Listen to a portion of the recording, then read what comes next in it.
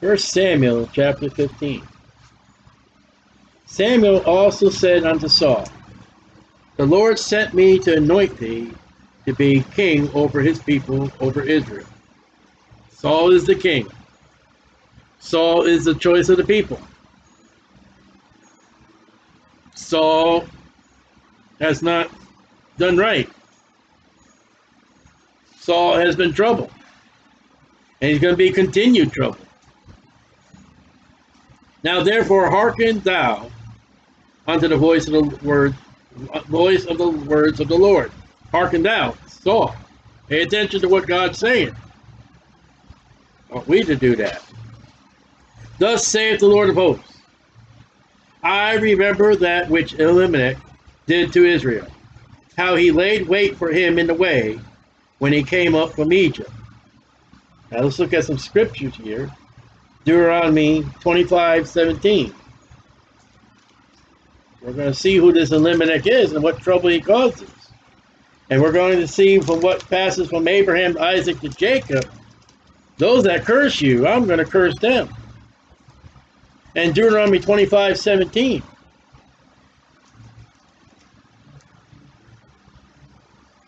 We see, remember what Elimelech did unto thee by the way, when ye were come forth out of Egypt, how he met thee by the way, and smote the hindermost, the end part of thee, even all that were feeble behind thee, when thou wast faint and weary, and he feared not God. So here comes Israel out of Egypt, and Elimelech comes and attacks, and he starts taking off people in the rear, starts killing them. Therefore it shall be, when the Lord thy God has given thee rest from all thy enemies round about, in the land which the Lord thy God giveth thee for an inheritance, to possess it, that thou shalt blot out the remembrance of Elimelech from under heaven. Thou shalt not forget it. Now, we're in a time of Saul, and there's semi-peace. And God's going to call this prophecy up and say, Saul, you're the one I want you to do this. You're the one. Exodus 17. Exodus 17. Elimelech's cup has been full. And I charge you, Saul, in chapter 17, verse 8. Then came Elimelech and fought with Israel, Rephaim. And we read about that in Deuteronomy. And Moses said to Joshua, choose us out men and go out, fight against Elimelech. Tomorrow I will stand on top of the hill with the rod of God in my hand. So Joshua did as Moses had said to him, and fought Elimelech. And Moses, Aaron, Hur went up to the top of the hill. And it came to pass when Moses held up his hands that Israel prevailed. When he let down his hand, Elimelech prevailed. Oh, this is taught in the Sunday school. This is a wonderful story of the mightiness of God. That Moses, his hands are up in the air. There's victory in Israel. Oh, my arms are getting tired. They're getting, oh, gee, they're going down, and Elimelech is winning.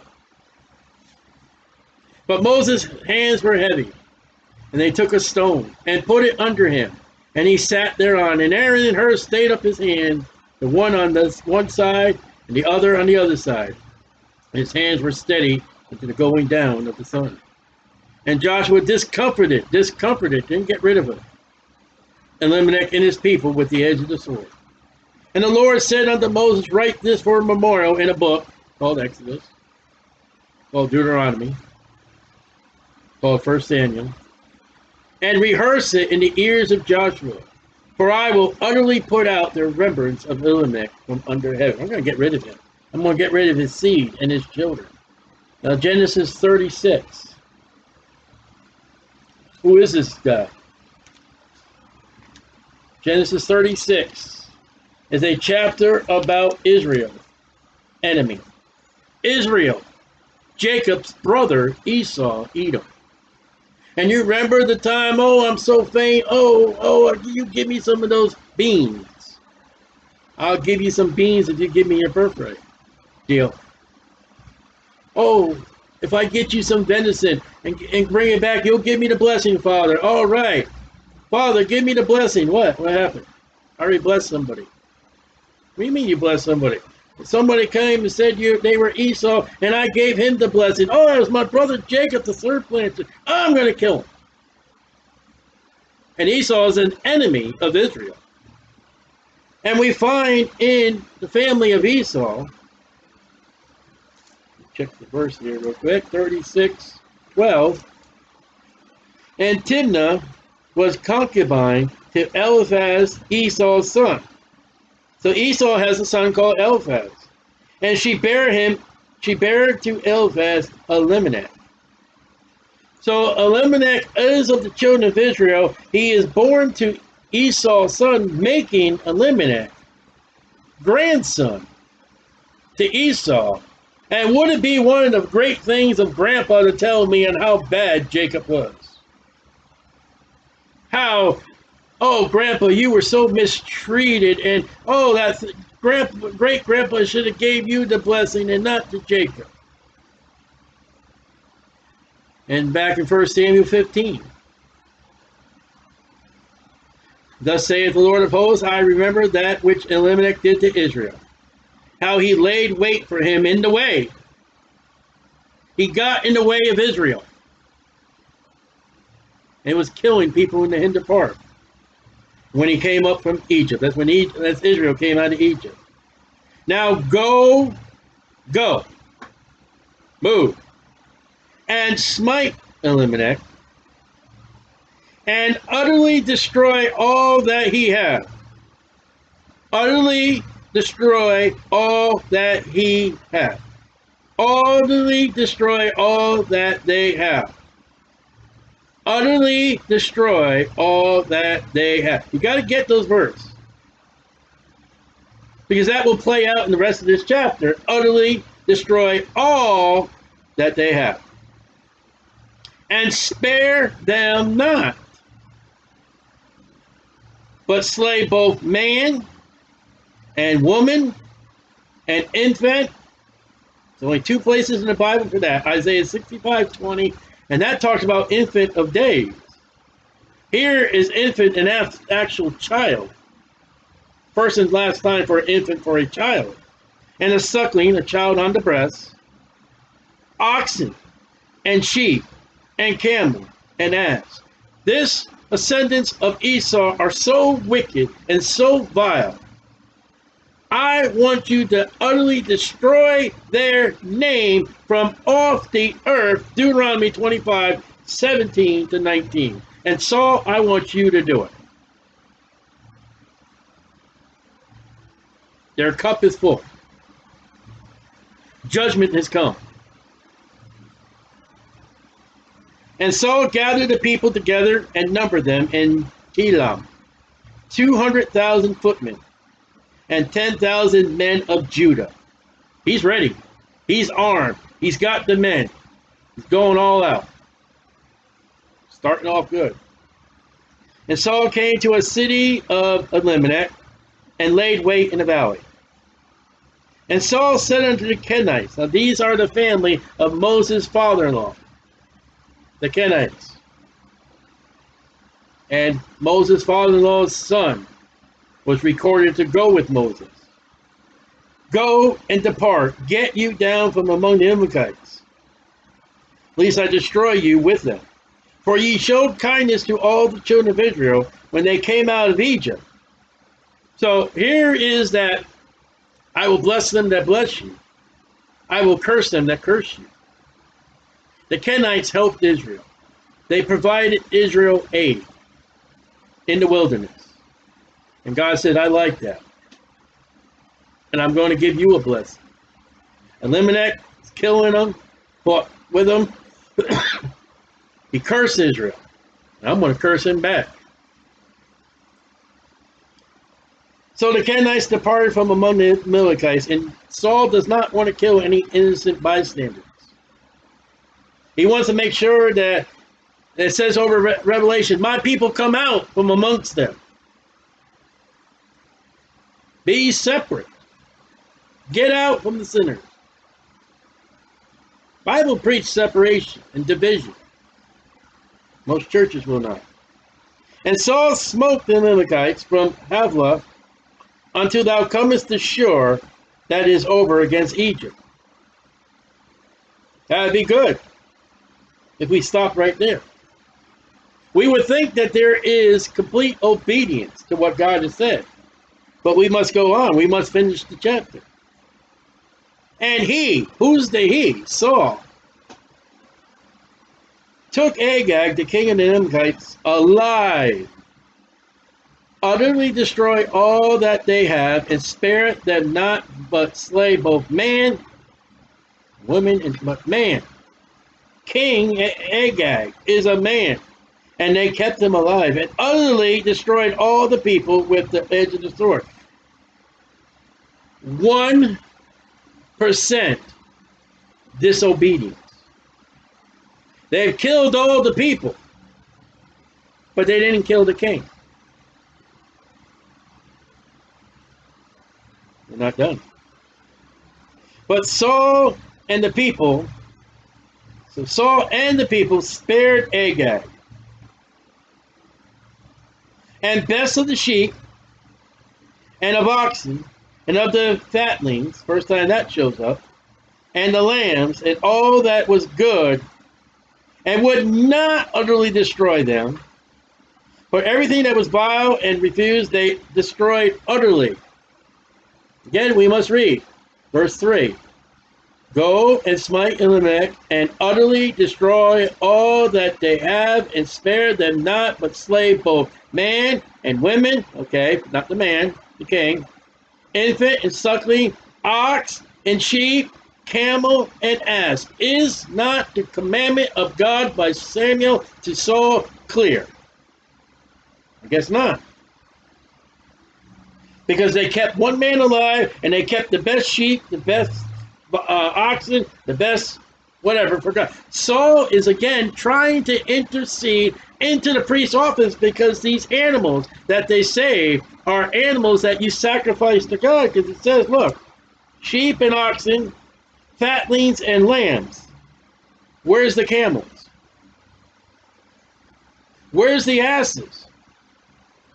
There is no camel or ass sacrifice in the Leviticus or Deuteronomy. None. Matter of fact, as an ass, you're to redeem with a lamb. If you don't redeem that ass, you're to break its neck. Why did he not save the best camel? Why did he not save the best asses? Because he wants to do a priestly service to God. And we're going to give God all the best, because God will like the best. So Saul is on the battlefield, fighting. Samuel is somewhere else, and where he is, I don't know, but he's not with Saul. In verse 10. Then came the word of the Lord unto Samuel, saying, God speaking to Samuel, it repenteth me that I have It repenteth me that I have set Saul to be king. Now in this moment, when Samuel is hearing God saying, it repenteth me that I have set up Saul to be king, and Samuel's thinking in his mind, oh Lord, what did he do? And it has to be something like that, because there's a colon. And the next part after that colon is an answer to, oh, what would Samuel be thinking? What did he do? Yeah, I mean, you're at home, the phone rings. Hi, this is the police department. We got your son here. And you'd be thinking, oh, no, what did he do? He was arrested for... So, it repented me that I had set up Saul to be king. And you're thinking, oh, what did he do? And the Lord's going to answer, for he has turned back from following me, and has not performed, the first time that word shows up, my commandments. And it grieved Samuel that he cried unto the Lord all night.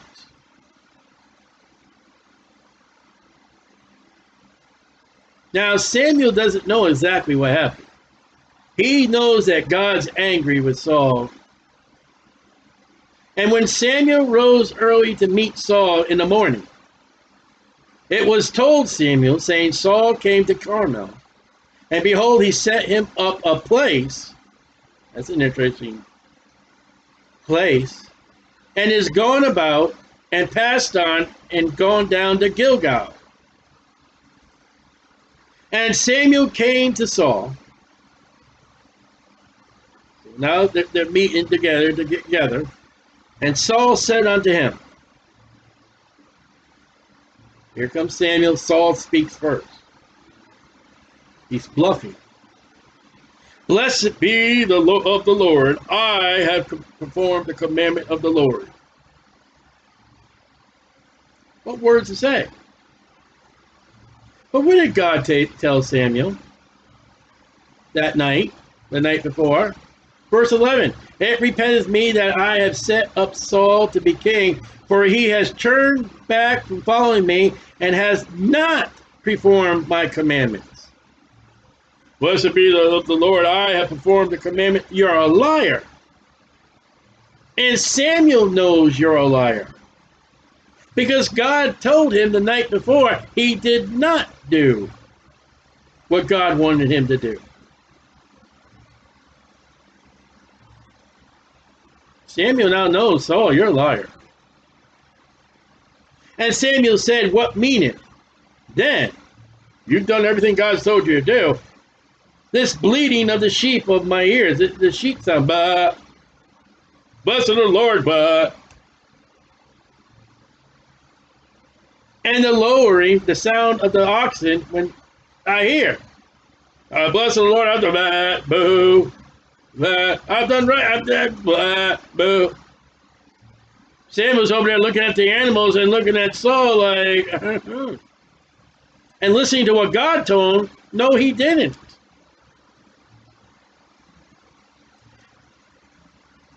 And Saul said, now here comes the blame. Saul is always blaming. He blames everybody but himself. They have brought them from the Amalekites. The soldiers over there, the Israelites, my people. They're at fault. It's the Republicans. It's their fault. It's the Democrats. It's their fault. It's Eve's fault. It's the serpent's fault. It's everybody's fault but my fault. For the people spared the best of the sheep and of the oxen. Let's see what the Holy Spirit had to say in verse 9. But Saul and the people spared Agag and the best. Okay, yeah, the people. But the Holy Spirit told us it was Saul too.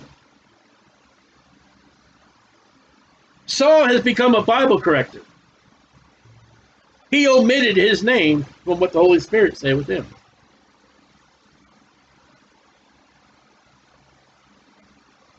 They have brought them from the Amalekites, for the people spared the best of the sheep and of oxen to sacrifice them unto the Lord thy God. Well, let's go back over here and say, utterly destroy all that they have, and spare them not, but slay both man and woman, infant, suckling, and ox, and sheep, camel, and ass.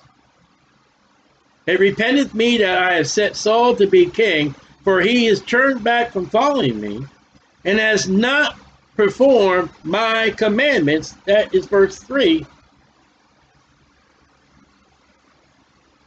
And we'll get more. See, there are more commandments out there than, thou shalt not.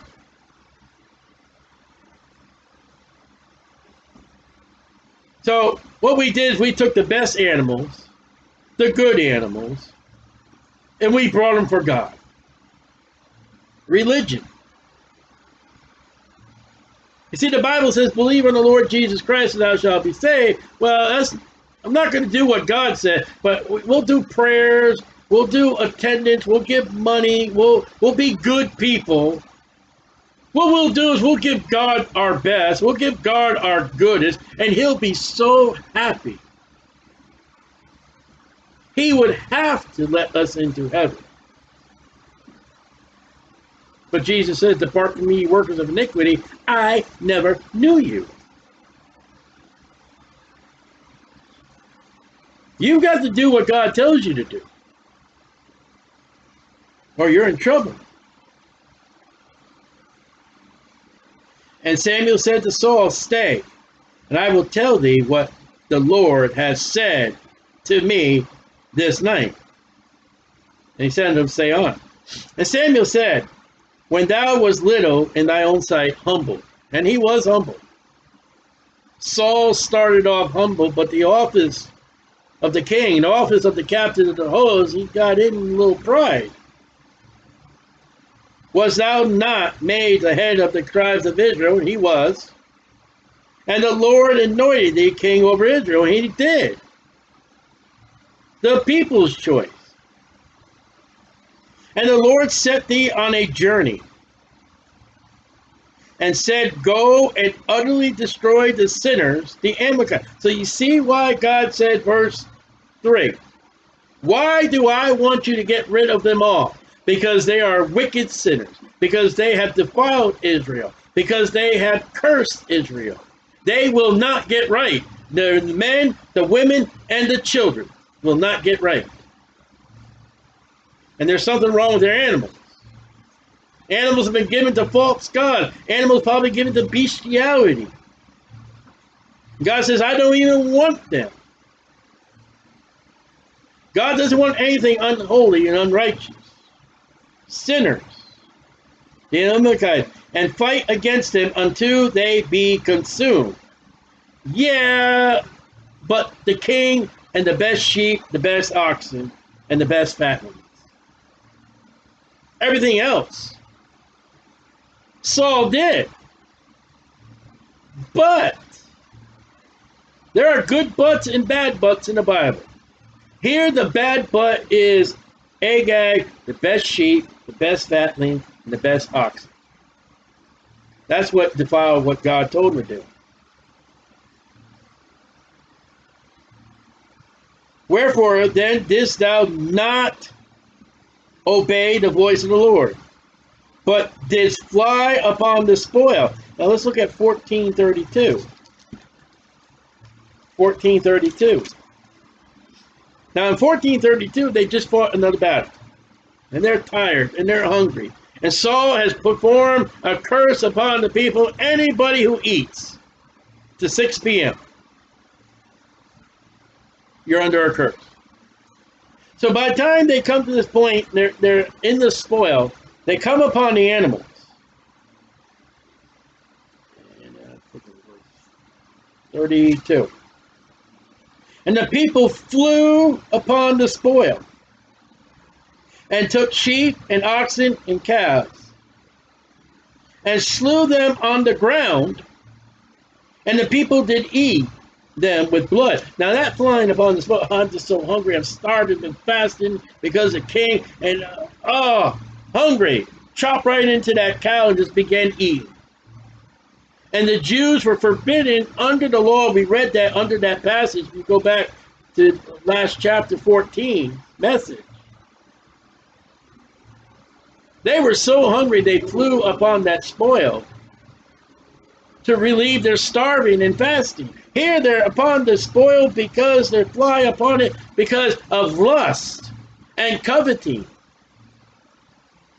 And God wouldn't want them to have this sinful stuff. It's probably given to idolatry, probably given to imagery, probably given to false gods. Probably like Jericho. No, you can't have any of that.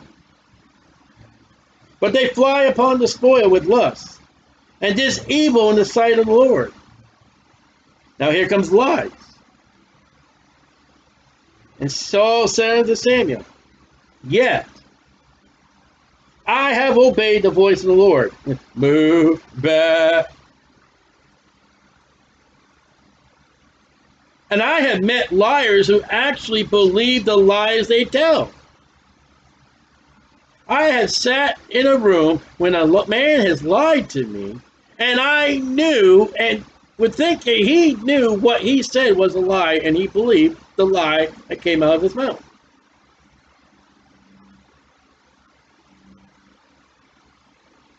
It's amazing. Yea, I have obeyed the voice of the Lord, and have gone the way which the Lord has sent me. Utterly destroy all, and read the rest of the verse. If you utterly destroyed all, what are those sheep and oxen doing over there, Saul? Well, the people. The Holy Spirit said to Saul and the people, you're a liar. You're in trouble, and the way that people answer to trouble is lying. And have gone the way which the Lord sent me, and have brought Agag, the king of Elimelech, and have utterly destroyed the Amalekites. Then what is Agag doing there, standing there? What's he doing there? If you utterly destroyed all the men, what's Agag standing there for? If you utterly destroyed all the animals, why are there oxen and sheep over there? The fact is that Agag is standing there and those cows and animals are there. No, you did not do right. Now here comes the blame. But the people took up the spoil. Situation ethics. You know, my mom, my grandma, my great-great-great-grandma is the reason why. It was their fault. It's the ghetto I was in. It was not proper upbringing. It was my family thing. It was because I'm colored. It's because of this. It's because of that. No!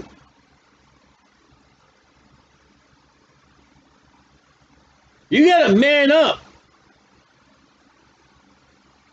And we got to realize that thou shalt not bear false witness. We will give an account, according to Matthew, by what Jesus said, we will give an account of every idle word.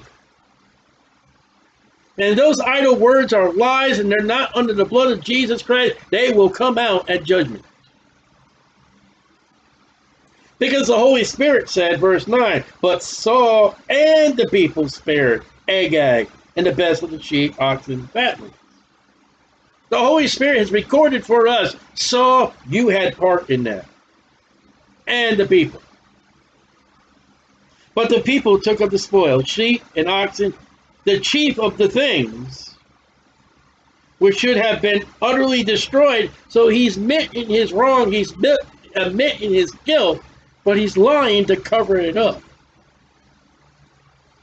To sacrifice unto the Lord thy God. Again, in that priestly office. They saved only the stuff that the priest would offer. Well, who would do the offering if Samuel didn't show up? Saul didn't know Samuel was coming. So who would have offered those sacrifices to God? Who already did it. It wasn't supposed to. Oh, let's see. Let me find that real quick. Chapter 13, verse 9. And Saul said, bring hither a burnt offering to me, and a peace offering. And he offered the burnt offering. And it came to pass, as soon as he had made the end of offering the burnt offering, behold, Samuel came. Saul went out to meet him, that he might salute him. And then Samuel bawls him out. You're a wicked sinner. Samuel shows up, bawls him out. You're a wicked sinner. And Saul lies back then and places blame back then, as he's doing now. So this is not the first time Samuel's done with Saul and his tactics. So, sacrifice unto God, thy God, and Gilgal. Twice he says thy God and not my God. I'm not ashamed to say Jesus Christ is my God. And Samuel said, has the Lord as great delight in burnt offerings and sacrifices? Would God really be pleased with all those sheep, all those oxen, and all those fatlings? Would God really be pleased with that? As in obeying the voice of the Lord. Would God want you to sacrifice all those animals, or would he rather have you obey the voice, the word of God? You see, we'll give God religion, but we won't give him Jesus Christ. So if I give God religion, he's got to be pleased. No. Depart from me, ye workers of iniquity, I never knew you. God is not pleased. You can do all the prayers. You can do all the money. You can do all the church services. You can do the Christian thing. But it is not the word of God. Today, believe on the Lord Jesus Christ. God's not going to be pleased.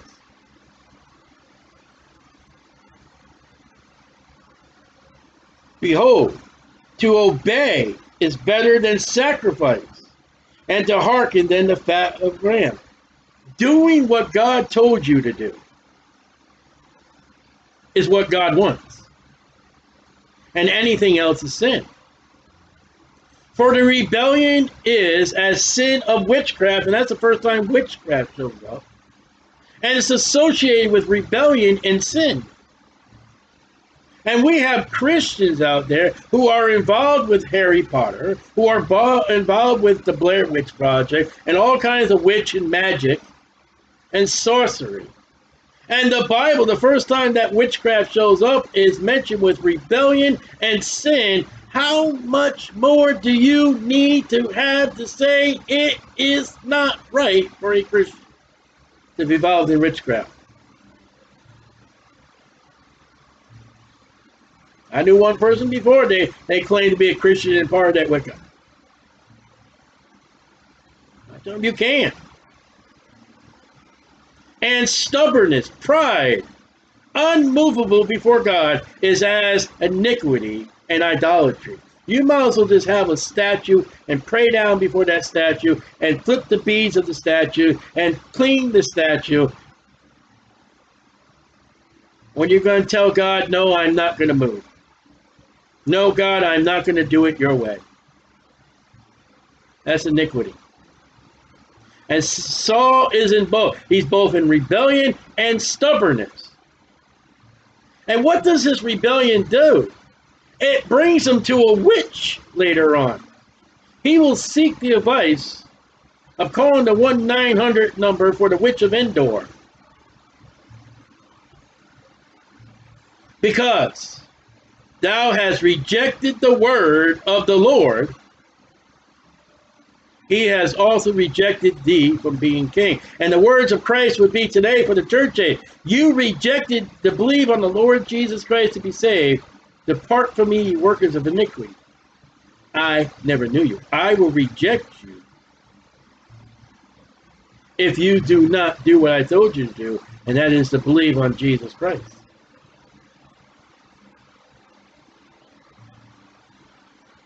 That's the word. And Saul said to Samuel, I have sinned. 2 Corinthians 7:10. 2 Corinthians 7:10.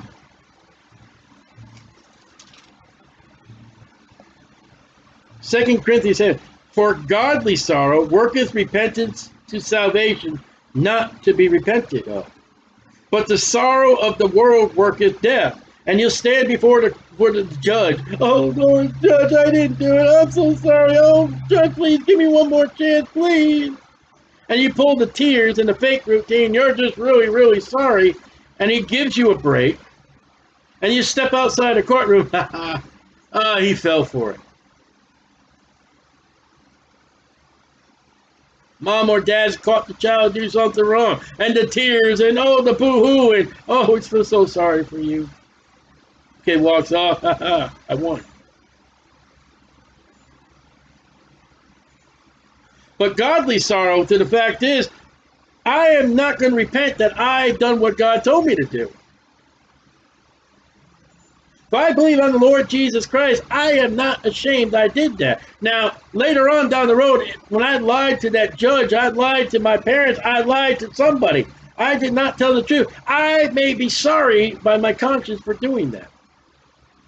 And yet my conscience will never be sorry. Romans 10. For believing on Jesus Christ. And Romans 10, verse 11. For the scripture saith, whosoever believes on him shall not be ashamed. And we got to be careful of this easy believism because, oh, Saul said I've sinned, so Saul say this prayer and they should go to heaven. You're in danger. That guy may be sorry because he's been revealed. And I have transgressed the commandment of the Lord and thy words. No, it's not thy word. It's not Samuel's words, Saul. It's the word of God. For thou hast rejected the word of the Lord. I have transgressed the commandment of the Lord and thy words. Not, he doesn't say God's word. That's the sin. He has rejected the word of God, not the word of Samuel. So there's repentance before man of being sorry, but there's no repentance of God or to God. Because I feared the people and obeyed their voice. He's a people pleaser. He is saying he's sorry because of the status quo of the people. And in his repentance, he is still blaming the people for why he's in the condition he's in. Because I feared the people, that's why no. That's not repentance. And that's not going to bring salvation. When you got somebody bowing their head and say, Lord God, I'm so sorry that this person made me do this, and because of this person I did this, and that's not, and say, Lord, I repent because I am the one that sinned.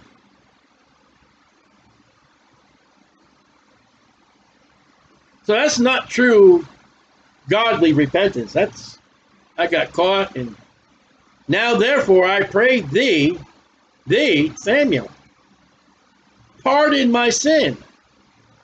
Ooh. He's done a Judas. He's doing what millions of people do in the Catholic Church. They go to another man and say, I have sinned. I have done this. I've done that.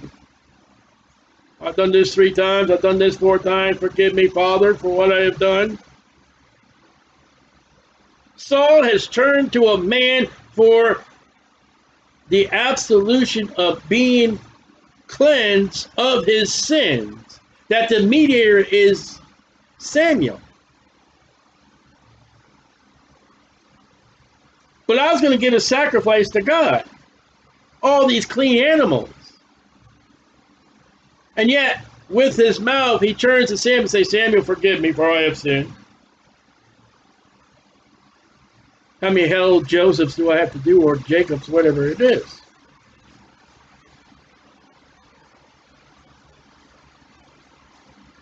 Pardon my sin, talking to Samuel, and turn again with me, that I may worship the Lord. I need you as a mediator between God and me. I need you, Samuel.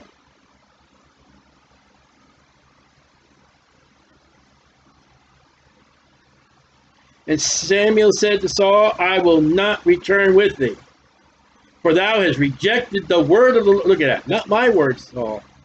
The word of the Lord. Let's get it right. Let's get it correct. And the Lord has rejected thee from being king over Israel. You're done with. I'm done with you, Saul. Church discipline. You're out of here. I'm out of here.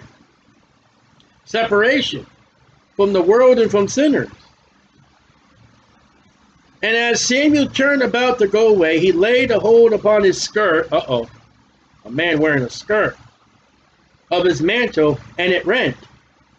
And Samuel said to him, the Lord has rent the kingdom from Israel from thee this day. You know, at that moment, Samuel's walking away. Saul grabs his skirt, it rips. And he turns to him, and the Lord has ripped away thy kingdom from thee. Samuel's mad.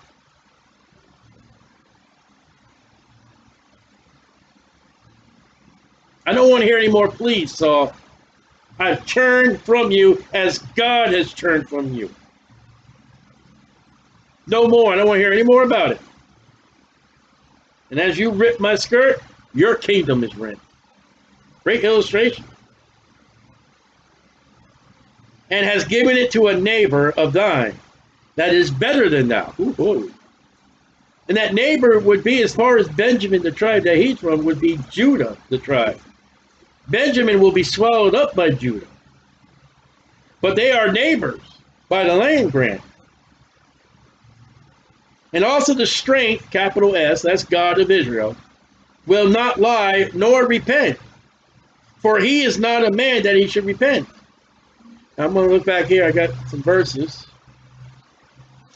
I'm going to give you the verses where God will not, cannot, is unable to lie. You can write these down. We have a God that will not lie like man will lie. God cannot lie. I've heard preachers lie. God is unable to lie. I've heard Christians lie. I've lied.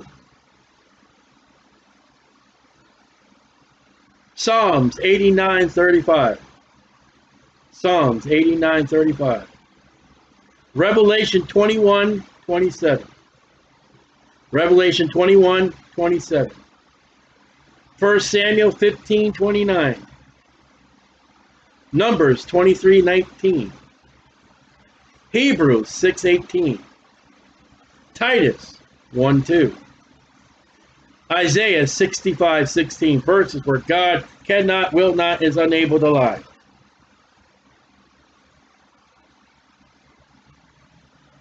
He will not lie. Israel will not lie nor repent. Well, over here it says in verse 11, it repenteth me that I have set up Saul. Oh, wait a minute. It repented the Lord here. And Samuel says the Lord will not repent. So there's a contradiction and we must throw the Bible out.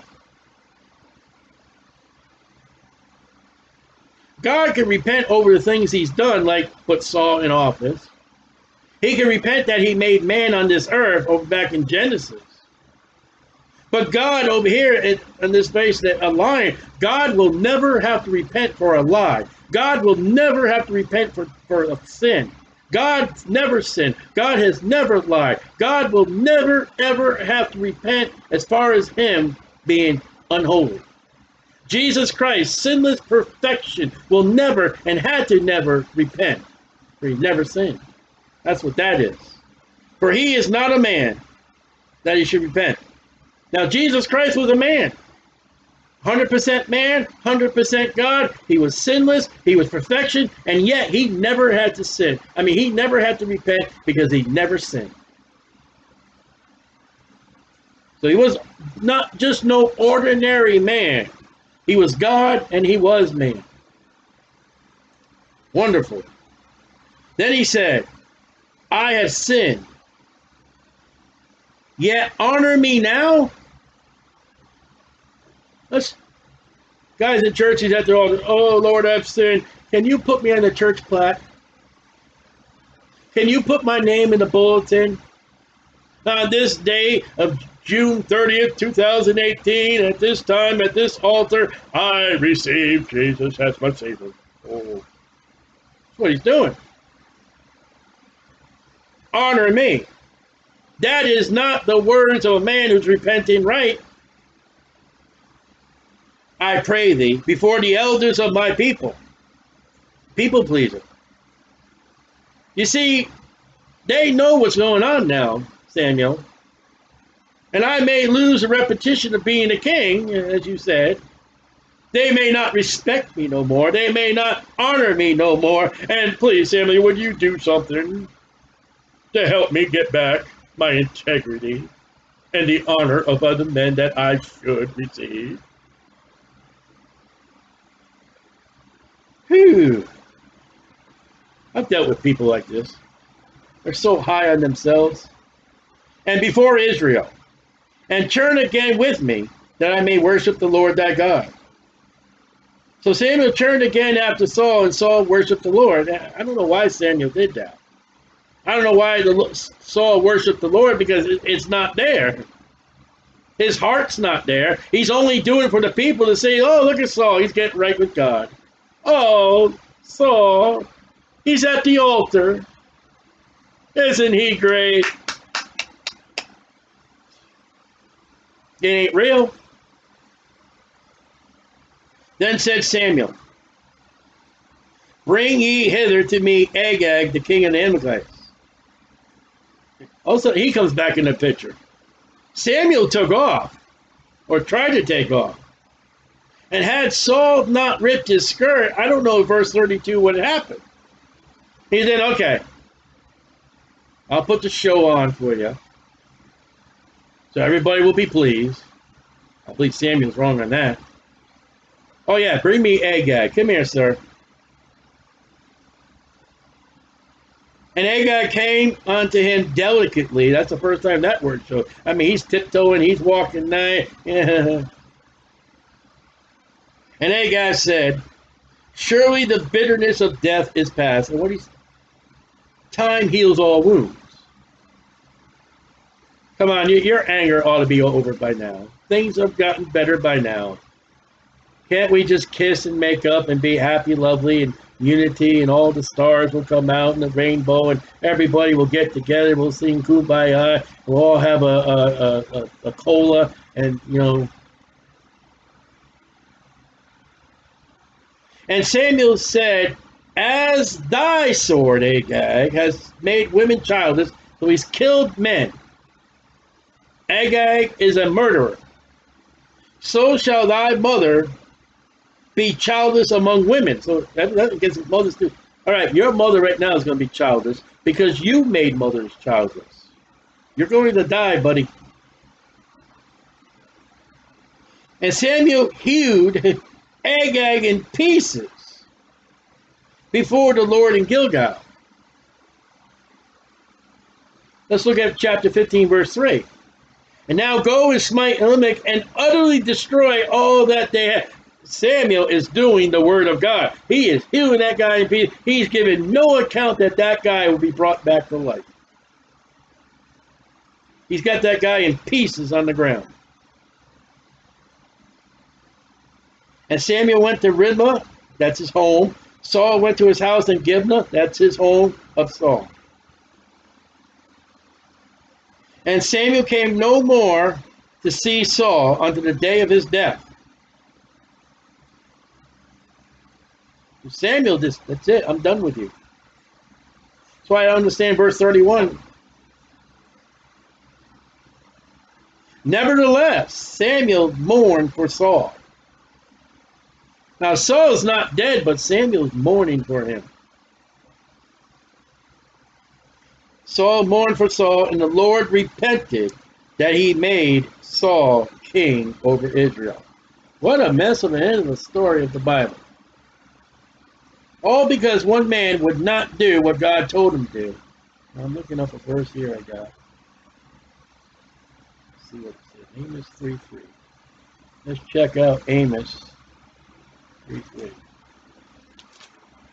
See what we have here. Amos 3:3.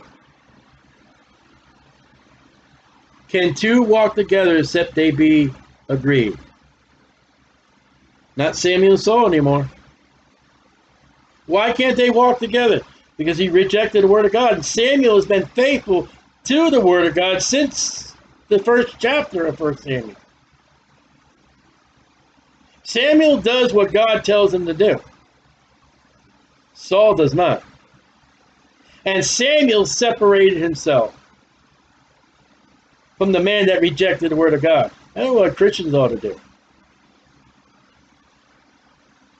You can't have the table of Belial and the table of the Lord. You cannot have Christ in concord. What fellowship with light with darkness? It only causes you trouble. And only get you mad, God mad at you.